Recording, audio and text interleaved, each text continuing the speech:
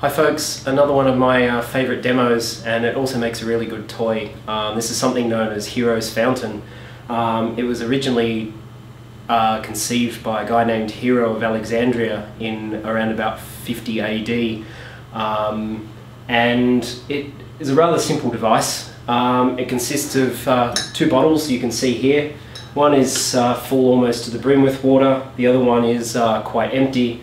And on the top we've got a fish tank or half a cup or something that can collect some water, and a little spout sticking up the top with a tap on it just so we can turn it on and off. The tap's not really essential.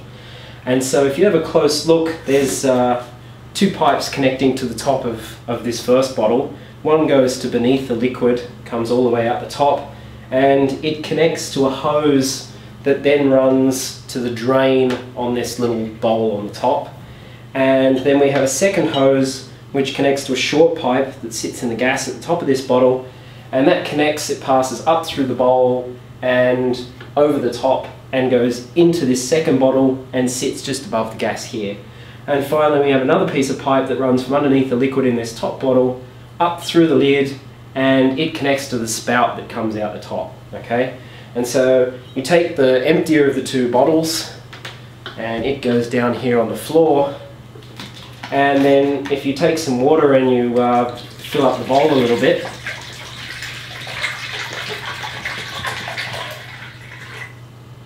like so, and then turn on the tap,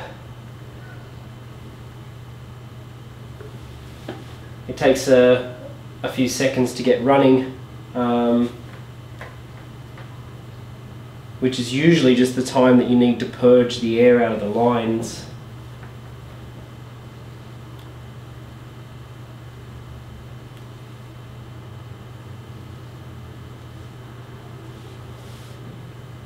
Here we go.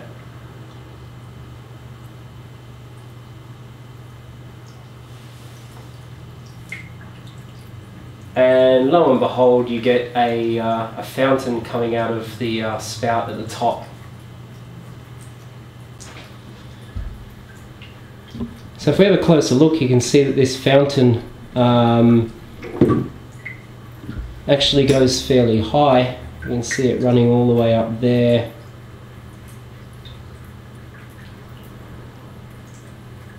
And sort of finishing up there at the moment, something on the order of about half a metre to a metre above the point where it exits the tube.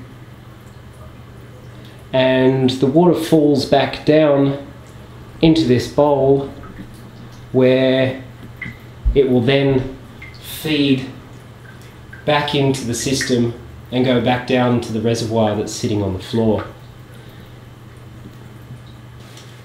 The classic question with this little fountain is where the energy is coming from for it, because when you watch it going you can see that the water is actually going a fair way up in the air. There's clearly no pump in the system, and so you know, the interesting question is where is the energy coming from? Turns out that it's actually coming from gravitational potential energy, and it's to a certain extent it's a little bit of a sleight of hand, because you start looking at part of the system thinking what's going on there, and the magic's actually happening somewhere else.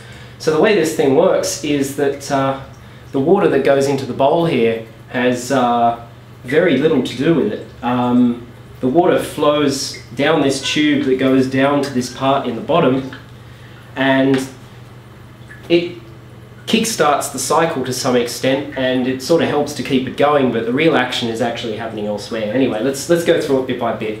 You put water into this part at the top and it flows down this hose and it ends up in this vessel down, which I've got down near my foot on the floor. And so you'll remember that that vessel was actually had a little bit of water in the bottom of it. It was mostly air, and when the water that runs from up here goes down into that vessel on the floor, it raises the water level, which compresses the gas above it. The gas that's above it actually comes back up the other hose, which is this one here. You can see there's an odd bubble going through it occasionally, but mostly it's all air coming up.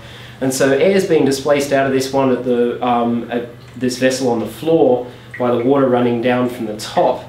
And the air tries to move into this region here, and when it goes into here, it adds pressure to here, which then forces that liquid up this tube in the middle, and it comes out of the fountain, okay? And so then the water coming out of this fountain drops back into here, and the process goes over and over again.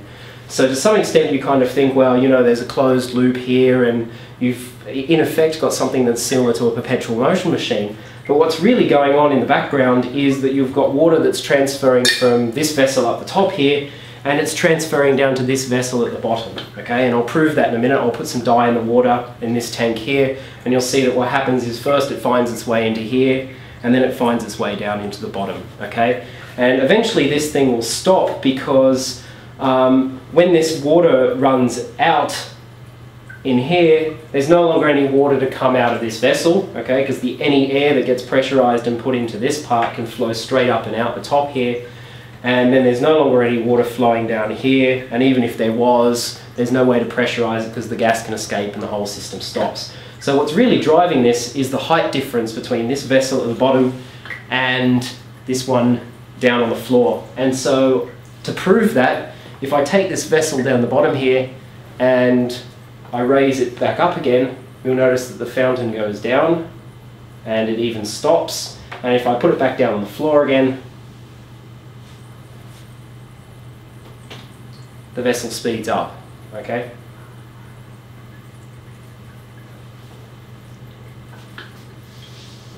Okay, so let's stop this thing for a moment, and I'll add some dye to this water at the top, and we'll see that basically this thing goes round in a cycle from here to there.